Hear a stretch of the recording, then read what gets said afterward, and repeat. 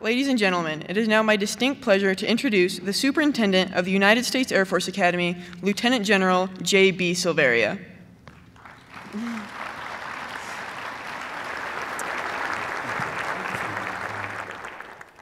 Thank you, Mary. Well, good morning. Welcome to NCLS 2020.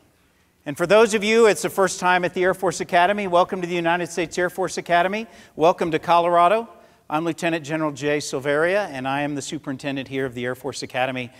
For some of you that have never been here, that means that I'm the president of this institution, and it's truly an honor for me to be here. I have to tell you, first off, that the NCLS is a very powerful symposium, and I can tell that because we managed somehow to separate ourselves between snowstorms. So a special thanks to shout out to Colorado for allowing us to have this symposium between snowstorms. So welcome to all. Let me start with a thank you. Let me start with a thank you to all of the people that put this together. It's a remarkable effort to put together this kind of an event that's going to take place over these 2 days. And you should know that next week we will begin planning for the Symposium of 2021. It takes that much time and that much effort and energy to put together this kind of an event. So thanks to all the people that did that. It also takes that much time and effort for us to put together this kind of a lineup of speakers. You heard some of the cadets and staff talk about that we're going to be exposed to business leaders, general officers, Secretary of Defense, people from different countries, business leaders, as I mentioned, but the ones that are motivational speakers that come from all sorts of fields of study and all sorts of businesses across our country. And it takes a lot of work to put that kind of a lineup together. And that lineup is what leads us to our theme of valuing human conditions, valuing cultures and societies. And that value, to value the human conditions, to value those different cultures, is vital to our success here at the Air Force Academy and vital to our success as an Air Force. That's why we do this. It's so easy to look at us in a military uniform, that we all look the same. Most of our haircuts are the same. Some of the cadets perhaps need to get there. Our uniforms are the same. We move in unison. We march together. We fly in formation together. But the truth is, in so many other ways, we are not similar. And the theme that you should get from me for these 2 days is that we do not all come from the same place. In so many areas of our human condition, we do not all come from the same place. And you're going to see that over these 2 days. That we all come from different backgrounds, different experiences. Outwardly, we can see gender and race and skin color. But the truth is, what really matters is the diversity of background, the diversity of experience, and ultimately the diversity of thought. And last spring, I had a very poignant reminder that was brought to me at our ring dance. So every May, our junior class receives their class rings, which is what's on my ring finger here on my right hand. I'm a 1985 graduate. It's a very proud moment for cadets to receive their ring. It means they've completed 3 years. It means they're about to be a senior at the United States Air Force Academy. It means they're very close to becoming a graduate of this institution and a second lieutenant about to serve in the United States Air Force. And it's one of the things that they will take with them clearly for that many years. And so it's a bit of a custom during the event where people will come up and everybody's showing each other their rings and they're holding their rings and everybody puts their hands next to each other and takes pictures. And so as I'm around, cadets all want to take their picture, with their ring next to my ring, and they're holding them up next to each other.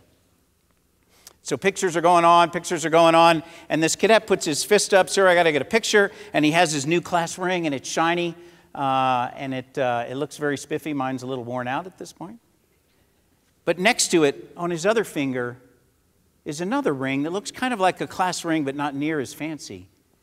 And I asked him, "What is that ring?" He said, "Sir, that's my high school class ring." And maybe I had a reaction. Okay, 3 years in college, He's still wearing his high school ring. Maybe I had some kind of a reaction. And he looked at me and he said, "Sir, I'm the first person in my family to graduate from high school." So when you think about the background and you think about the experiences and you think about the diversity that he brings to the conversation, that kind of experience, that's what makes us stronger. And that's so vital to what we're doing at the United States Air Force Academy. It weaves a fabric across this institution, and it weaves a fabric across the United States Air Force. Ultimately, you expect of your United States Air Force to take on an enemy and to win when we fight wars. And we cannot win when we fight wars when we all look like each other and when we all come from those same backgrounds and from those same experiences. We win wars when we build teams that have those diverse backgrounds and those diverse experiences and those diverse perspectives. And I'll give you a first-hand account of that from a combat situation that I was in. So prior to this role, I was the Deputy Air Component Commander, responsible for the Air Operations Center that was controlling and running all of the air assets and the air war in the Middle East from Afghanistan to Egypt, Syria, Iraq, down into the Arabian Peninsula.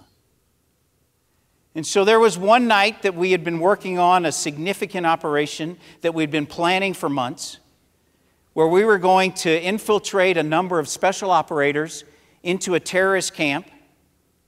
They were going to attack this camp, but the ultimate goal was to seize some terrorists that were getting together for a meeting, and also to gather as much intelligence as we could. But it was in not a very friendly place. We expected a terrorist camp that was nearby to react to this and to attack the force that we were putting in there.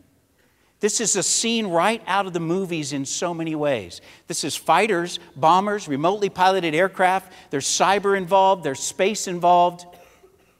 There's special operators that are going to jump out of airplanes that are going to have to walk into this site. There's special operators that are moving via ground. All of it is intense synchronization. We've been planning for months. About 2 days before we start the last bit of the process, there's about 48 hours where we're leading into this event. All of the forces are assembling. Some of them are starting to move. 24 hours before, it's the middle of the night. Something about our operations always are in the middle of the night. So it's the middle of the night, 24 hours before, and we are assembling to do the last checks. We have a room full of people in a conference room, a lot of special operators. We have video teleconference. We've got about 30 different locations that are on. There's people all working. You can see there's general officers, a lot of senior officers, people bringing in papers, and they're all reviewing stuff. The slides are going through. Everybody's talking about the operations. Everybody's giving through a check of where they're at, and we get to the intelligence point. We're going to review the intelligence before we move on to the next 50 things that we were worrying about. We get to the point where we're going to review the intelligence, and as part of that, we had to establish the triggers of whether they had been met to start the operation. Those have been well coordinated. Everybody knew the triggers. So the senior intelligence officer stands up and says, "You know, sir," and he gives a bit of an overview, and he says, "But I'm going to let the captain, who's been closest to this material, review the triggers." So a young captain stands up, happens to be a small woman, happens to be Hispanic, happens to be a United States Air Force Academy graduate, by the way. She stands up. Perhaps she's a little nervous. She starts to run through the triggers. "Sir, this one's been met. This one has not. This one has not. This one has not. This one's been met. This one has not been met." She gives her analysis in a very flat tone, and she sits down. Right before she sits down, she says, "Based on that, it's my assessment that we've not met enough triggers that we cannot execute this operation," and sits down. And a lot like this room, that room and the VTC go entirely silent. They all look up. They all wait, I think, about 4 seconds, and then they all start talking at once. Everybody starts talking at once, but all they're talking about is that they want to challenge her. "Wait a minute, we've already started this operation. We've already started moving this. We've already started that." and they start to ask her very hard, difficult questions. She stands up, she answers the questions, and she sits back down. The reason I point out that she sits back down is that perhaps it's a millennial thing. You know, she stood up there, it's like, okay, you asked my question, I answered it, I sat down. She went through this a few times. There's emotion, there's quite a bit of anger. These are operators that have planned this operation for months. They're on the brink, they've got some forces moving, and this young captain that didn't look like them, was not part of their group, not part of their organization, told them that they were not to execute. So that story is about the diversity of perspective and the diversity of background. But that story is also about the senior officers in that room who allowed that different perspective, because the decision was made at that point that we are not going. And the reason that I know that that was right, because 2 nights later, that when we actually executed the operation, when that captain stood up the night before that and said all of these triggers had been met, 2 nights later we executed the operation to remarkable success. No one was hurt. No equipment was damaged. No aircraft was damaged at all. We managed to get the terrorists we were looking for, all of the intelligence we were looking for, and not one member of the coalition of that team was hurt in any way.